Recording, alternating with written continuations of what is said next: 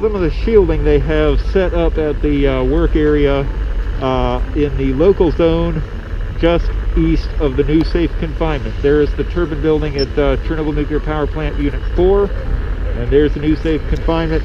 We've got us a Geiger counter, energy compensated tube, shield probe closed, and this is a lead wall for workers.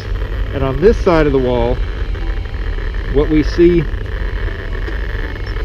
I hope the camera's picking this up, looks like about just a little hair over 6,000 counts per minute, which translates on this tube to about 5 millirentgen per hour.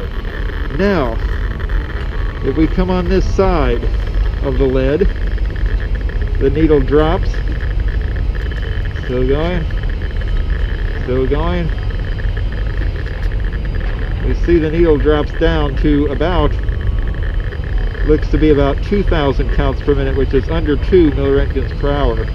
So probably about a factor of 3 to 4 afforded by this shielding. This is just, looks like 1/8 inch lead. Let's see if it's spicier on this side.